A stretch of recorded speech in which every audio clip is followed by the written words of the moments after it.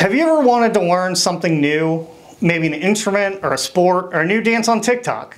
Whatever it was, you probably thought you just practice a few times and then boom, you'd have it down, right? Well, if you're anything like me, the reality of actually learning a new skill isn't that easy. Like, take for example, a few years ago, my wife bought me a guitar because she knew that I had always wanted to learn how to play the guitar. So she bought it for me, and I took a couple lessons and I watched some videos on YouTube. I even talked to a friend of mine who's been playing guitar for 20 years, and he tried to teach me, and I couldn't pick it up, and it didn't feel great to know I couldn't do that. And maybe you can relate. Even if what you were trying to learn or do was different, if you struggled with it, then you know the feeling I'm talking about. You know what it feels like to just not think you're enough. And for a lot of us, when we feel like we're not enough, it really feels personal. At some point, I'm sure we've all felt this way. Like we just weren't good enough, or smart enough, or even just cool enough, or just enough. Unfortunately, I think that's a pretty relatable feeling. Because big or small, we all probably have reasons to not feel like we're enough. Maybe some of us feel like this because of things we've done. We've messed up, we've made mistakes, we've done things we're not proud of.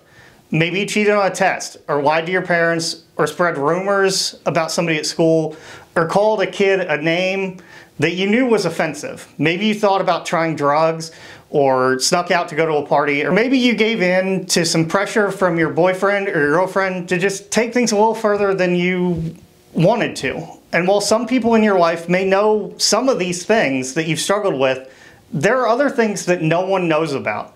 Things you've done that you've hidden because you don't want others to see you the way that you see yourself. You don't want them to know that you're not enough. Or maybe you struggled with this feeling in a different way. Some of us feel like we're not enough because we haven't done enough. Maybe we feel like we're not a good enough daughter or son, or an athlete, or a friend, or a sibling, or a musician, or a student. Because even though we're working so hard to be good at these things, you still feel like somehow you aren't doing enough. You're still not good enough for your friends, or your coaches, or your parents, or maybe even Jesus. When it comes to faith, you feel like you haven't prayed enough, or read the Bible enough, or shown up to church enough, or just done enough of those right things to be good enough for Jesus. See what I mean? Whether it's because of what we've done or what we haven't done, we all have reasons to feel like we're not enough. And that feeling can leave us with a lot of questions. Will my friends still be my friends if they find out what I've done? Will my family understand? Will the people in my small group think of me in the same way? Will my coach ever think I'm good enough to start that big game? Or will my teacher ever give me that grade that I'm really trying to earn? And what about Jesus? You may wonder, does he still love me? Even if I've messed up, or haven't prayed enough, or haven't made the right choices, can I really be forgiven for what I've done? Can Jesus love and forgive for not being enough, for not doing enough? If you're struggling through these questions, let me assure you that you're not alone. And the story we're going to dive back into today is one that will help us see exactly how Jesus feels about us, no matter how we feel about ourselves. So at this time, we're going to turn to our small groups and discuss a couple questions and really think about before you answer. Today, we're going to look again at a moment in the life of a guy named Zacchaeus. And like us, I think he was struggling with similar feelings. See, Zacchaeus was a tax collector, and back then, tax collectors were generally hated because they were stealing from people to become rich. So that meant Zacchaeus had a bit of a reputation.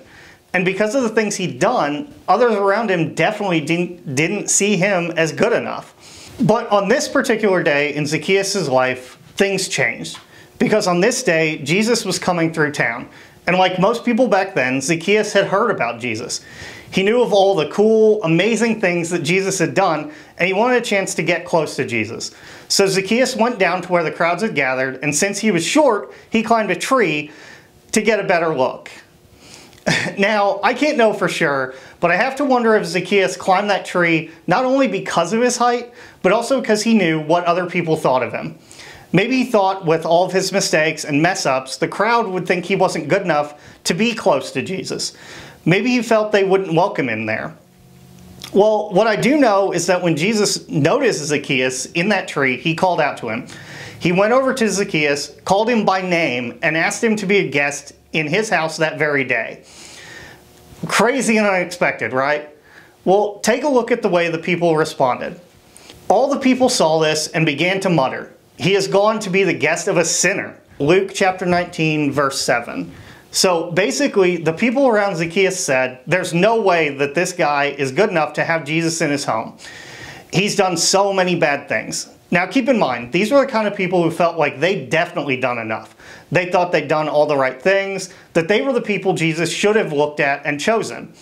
And honestly, it would have been easy for Zacchaeus to feel like he wasn't good enough for this invitation either. I mean, he had a lot of reasons to think that. He had done a lot of wrong to a lot of people, probably even to a lot of people in that very crowd. But Jesus knew all of that. He knew everything Zacchaeus had done, and he still made it personal. Out of all the people in the crowd, Jesus chose Zacchaeus. And in that moment, Jesus did for Zacchaeus what he does for each one of us. He breaks the barrier. All the shame and guilt and regret and fear and mistakes that we think might separate us from Jesus actually have no power to keep us from him at all. Jesus walks right through them and chooses to make it personal with us. Why? Because he loves us. See, it's personal because Jesus loves you no matter what. And what that means, just as you are enough. There's no mistake you can make that will separate you from his love. There's no choice you need to make to earn his love. He loves you no matter what, and nothing you do or don't do will change that. It was true for Zacchaeus, and the same is true for you and me. Jesus sees everything we've done and will ever do. The good, the bad, and the ugly. And he still chooses us. He still loves us. It's personal because Jesus loves you no matter what. Now we're going to go back into our small groups and discuss a couple more questions. Just take this time to really think about the questions and think about your own life and really listen to what the other people in your group have to say. And I'll be back in just a few minutes. So, how do we start to believe this is true? That we are enough? That Jesus loves us in a real and personal way just as we are? Maybe the best place to start is by naming it. Name what you feel is separating you from God. Maybe you're experiencing shame or guilt over something you did wrong, like a bad choice or a mistake.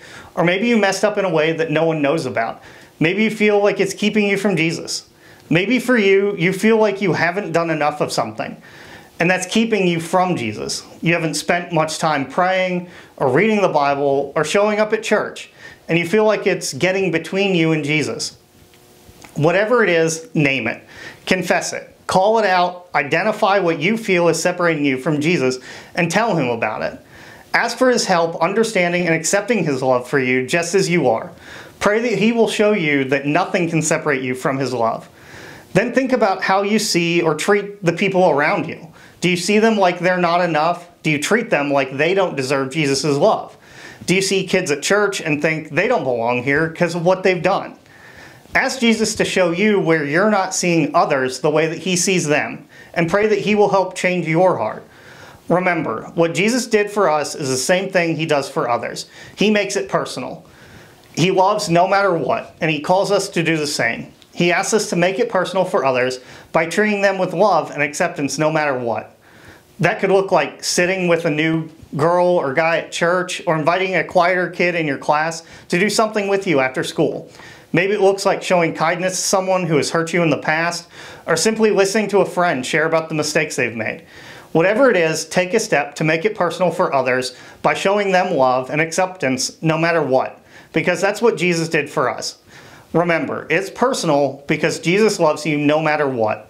And one reason that we have small groups here at Victory is to reflect that love that Jesus has.